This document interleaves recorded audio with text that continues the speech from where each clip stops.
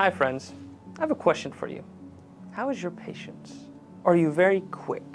Because today's devotion, as we continue this week on the topic of patience, comes from Romans chapter 12, verse 12.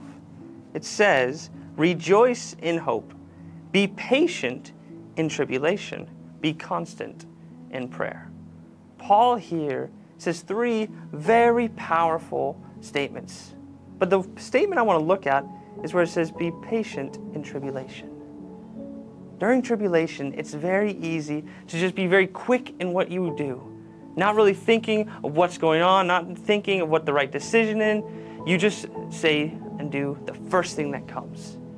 But in reality, here, we're seeing Paul says, hey, don't do that. Wait a second. Let it play out. You're not seeing the big picture. There might be something on play that you need to see before acting, before doing.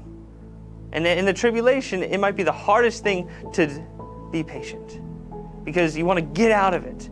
But yet, maybe God is wanting to teach you something in that tribulation, trying to help you. But because of you not being patient, you miss out.